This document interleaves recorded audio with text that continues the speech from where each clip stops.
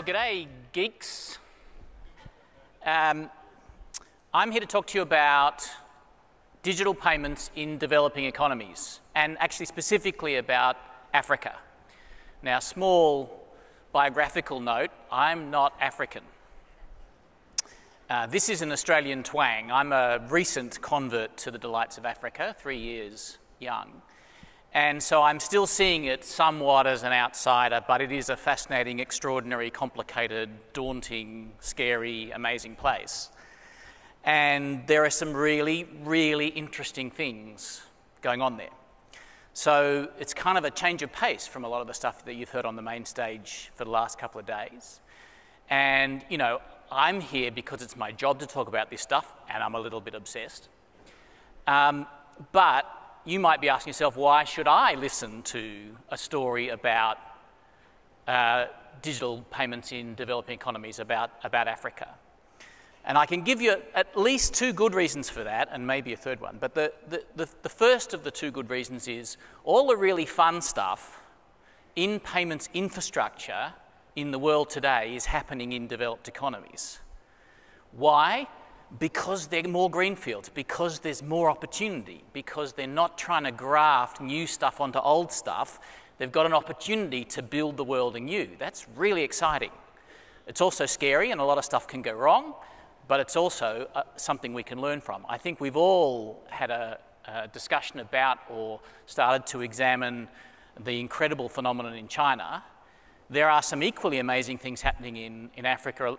You may remember that before China, the big fad was to talk about M-Pesa in Kenya and Uganda. A lot of that sort of stuff is still going on in Africa. So there's lots of really fun, interesting things to look at and think about and see what might apply, what we can take into the developed economies that we live in. That's the first thing. But the second thing is, to me, more important. And it's this. This is an opportunity to do a lot of good for a lot of people. I'm a middle-class kid who grew up in the suburbs of Sydney, right? I have had a comfortable life. There are people in Africa who have nothing. And one of the ways for them to end up having something, interesting enough, is to improve the way the payments infrastructure works. Yes, they need lots of other stuff as well, but actually their lives are not going to get fundamentally better if they don't have a better way of organising commerce around themselves. And that's all the payment system is. So this is a very human talk about payments. This is, in fact, I'm not going to have any stats. I'm not even going to have any words on the slides, you'd be glad to know. This is a really cathartic moment for me. I normally have lots of words on slides because I'm a lawyer, right? But I'm sort of evolving away from it. So Africa's helping me here, right? Image of Africa, right? This is the reality we deal with in Africa. Not in my comfortable office in Johannesburg, I admit, but this is actually what most of Africa is like. And I can tell you one thing for sure, at least one of the people in that photograph, statistically, has a smartphone. That's interesting, isn't it? There's probably not a television in that shack, but there is a smartphone, probably. And if there isn't now, there soon will be. And yes, there's lots of problems to solve which are not to do with payments, like the cost of data is a scandal in South Africa. The smartphones are still too expensive. But the fact remains that for many, many of the 1.2 billion people in the continent of Africa, their first experience of advanced technology is going to be a smartphone, probably before they see a television. And it's going to be something that will be used and valued by their family as the first major bit of technology purchase, right? So it's that makes life kind of easy. We know that the opportunity to improve lives and to make a difference is going to be built around the mobile phone. Anybody know what this is? That's what's left of a cash-in-transit van after it's been dynamited.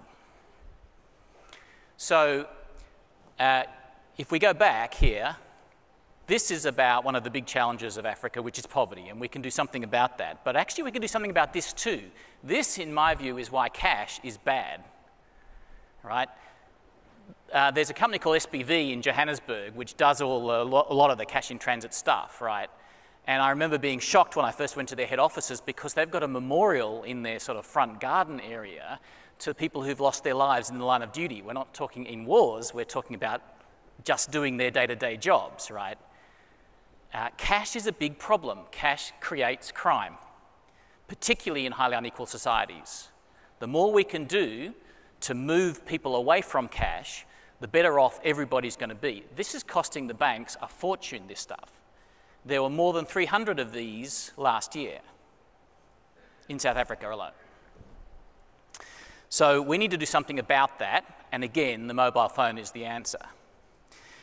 Now this is an aerial shot of a section of Johannesburg, and this is one thing that I think might be quite unusual about South Africa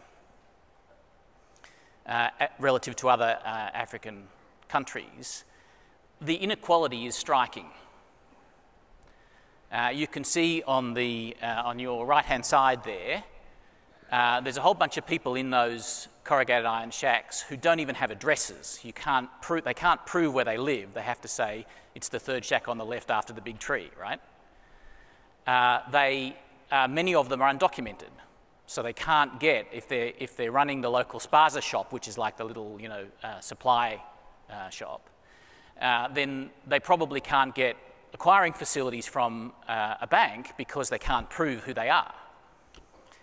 And then right across the road, you've got Western economy, right? So one of the really striking things about South Africa is the extent of that inequality, and that of course gives us a great opportunity because we've got the wealth to do something about this. We just have to get the infrastructure to work for us properly. And the way to think about payments, and this was a big aha moment for me when I went to Africa, is it's no different from any other infrastructure that helps an economy develop. It's no different from roads and bridges and hospitals and schools. It is just as vital to the proper functioning of the economy. It may even be more important in the short term because if you can get the economy working smoothly and frictionlessly, then you develop entrepreneurialism and you get the opportunity for people to improve their own state. That at least is what the Gates Foundation thinks, and which is why it's pouring money into Africa at the moment, specifically into payments infrastructure.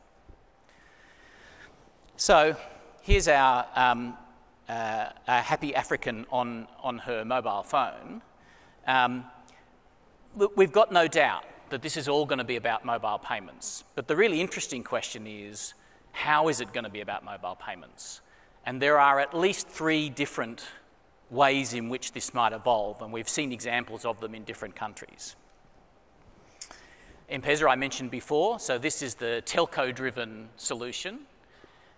It's an incredibly powerful model, but the secret to understanding it is that it exists on a web of cash agents spread out across the country, a point not often understood about M-Pesa, right? The critical way that it works is that you have to be able to go to someone to cash in and cash out, and that has to be someone sitting in the village. I'm not taking anything away from M-Pesa. It has done an extraordinary job of transforming a lot of the economy around it in Eastern Africa in particular. But as it evolves, it's going to have to develop a much more frictionless experience, and it's going to run into some problems around the basic structure here. Who decides what services are available on M-Pesa if the telco has all the data and has your money as well? This is a problem that no one's worrying about too much right now because they're getting the benefits of the system, but in the long run, there's an opportunity here to think about a different model. We talked about these guys a lot in Africa at the moment, and I think a little bit at the conference too, WeChat and Alipay. Similar kind of idea here. Again, we're using an app this time on the phone to supply a very wide range of services, and the platform power of these things is extraordinary. They have transformed the Chinese retail commerce environment in just the last 10 years, and they're working very hard on doing that all over the world. That's fantastic, but again, have we got the right structure here? Have we got the right balance between competition and coordination and control, if you like? Are we giving people the option of developing and innovating in the way that works for their communities? That's a bit of a question mark in my mind. This is a more traditional picture. This is one of the South African banks that has quite an advanced app solution of its own. I think the banks have got a challenge here. At the moment, they're all pursuing app-based strategies which say, can I get the maximum number of eyeballs from my customers for as long as possible on my app? And can I add services, including non-banking services, to encourage my customers to come to my app? That works at the higher end of the market, but it's got a long-term challenge because it's hard to imagine the banking app competing with general social apps. I'm not quite clear why it is that I'll spend more time on my banking app than I will on YouTube or Facebook or Twitter or Instagram.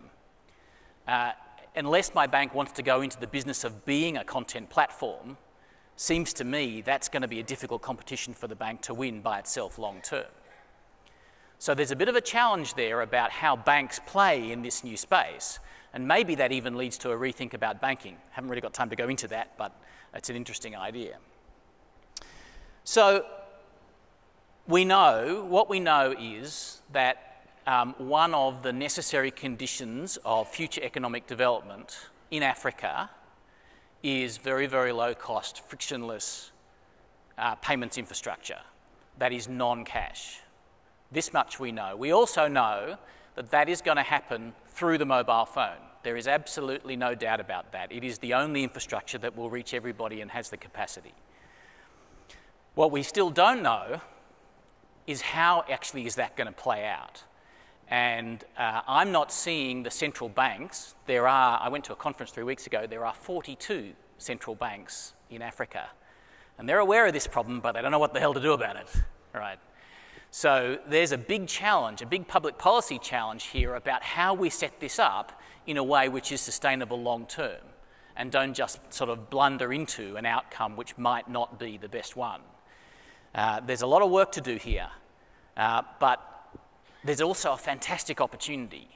If we can set up a framework which maximises the opportunity for innovation, which gives people the freedom, and I think Tim Berners-Lee talked a little bit about this in his discussion yesterday. Ideally, you want each of the guys holding the mobile phone to have control of their own data and have control of their own value, and to be able to pick and choose who looks after each for them.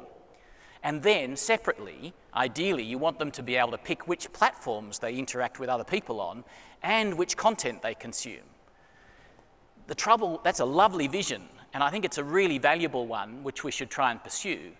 It's going to be hard to pull it off, though, without a lot of government coordination and a lot of industry coordination, because it requires rules and standards about who gets to do what and who is not allowed to aggregate and then control too much of that marketplace.